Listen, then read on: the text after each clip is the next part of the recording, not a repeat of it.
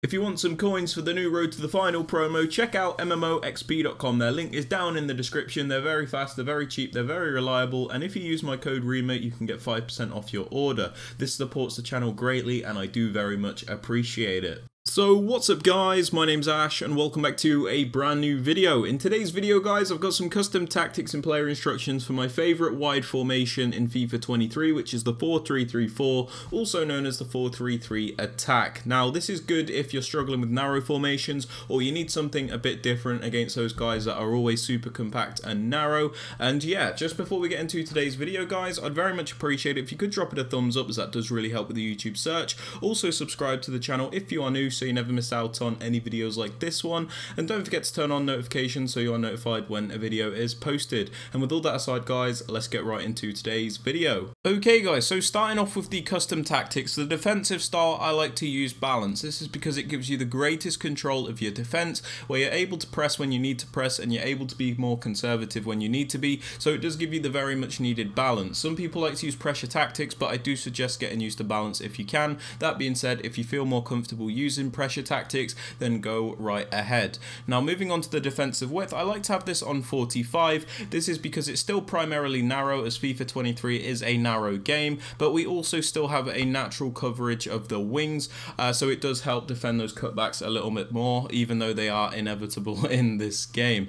Moving on to the depth guys, I like to have this on 55 with this formation because I don't like to keep the defensive line super high, but at the same time I don't want to get pinned back either. So 55 puts your defensive line in a nice area where you can't get pinned back and you don't also get through balled either. So moving on to build up play guys, I have this on balance. The reason for this is it is the most balanced. It's pretty self-explanatory, but it also suits you up for the most types of FIFA 23 gameplay you can experience. So whether the gameplay is fast, slow, fast and laggy, you know, there's so many different types of gameplay you'll experience. It suits you up for all of them. So balance is definitely the best in my opinion. I do like fast build up, but not when the gameplay is terrible. So moving on to chance creation guys, I like to use direct passing. This is because it's the only setting which makes your attackers move in the correct way to break through that defensive line. It's very effective at creating those chances. I've also tried it out with forward runs, and I don't think this setting is terrible. I just think it can be a little bit too aggressive at times, and when you lose the ball you can quite often find yourself getting counter-attacked. That being said, I don't think it's an awful thing to use, so if you want to try out forward runs, go ahead, but I kind of like using direct passing.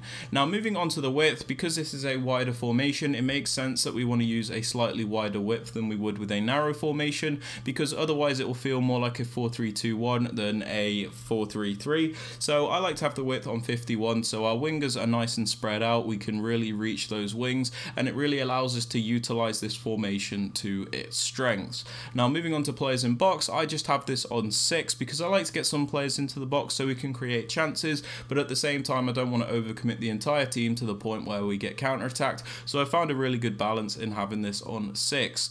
As for corners and free kicks, I have these both on 1 because I don't really cross from set pieces anymore. I have a corner kick routine that you guys can check out in the top right hand corner of the screen, and it shows you how I take my corners and free kicks, and it requires me to have these on 1. Sorry to interrupt the video guys, but I just wanted to show you guys about free cash. If you use my link in the top right hand corner of the screen and ensure you are using my code VitalREMA when you sign up, you are able to earn lots of money basically for doing nothing. So you could play Raid Shadow Legends and earn $80, you could download TikTok and earn $2, or you can see what I've done is I've just made an account on Tide and I've got 23,000 coins, which is $23. So you can get coins basically for doing nothing, and then you can cash it out in pretty much anywhere you want, whether it be PayPal, Bitcoin, Litecoin, gift cards. So there's lots of things you can do with it guys, and if you do use my code you will get 3 cases when you do sign up. That is if you earn $1, in which you can earn up to $250 in each case, so it is worth it.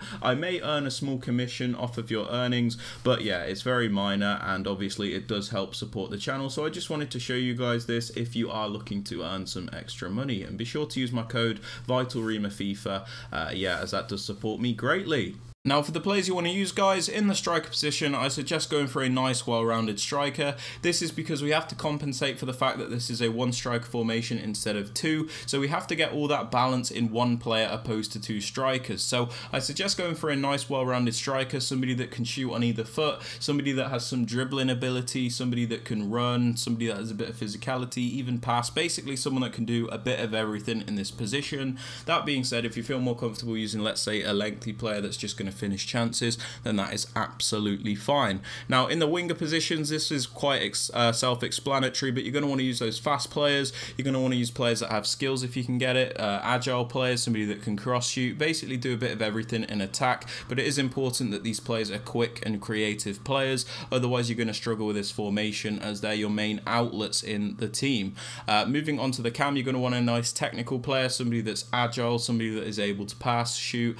It's important that you do find a cam that works for you, because if you don't like the cam in your team, you're going to find things fall apart, because this is your main playmaker of the team. So if you don't like the cam you're using, you're going to struggle a lot. So I do suggest experimenting until you find a cam that you like, because otherwise you might struggle a little bit.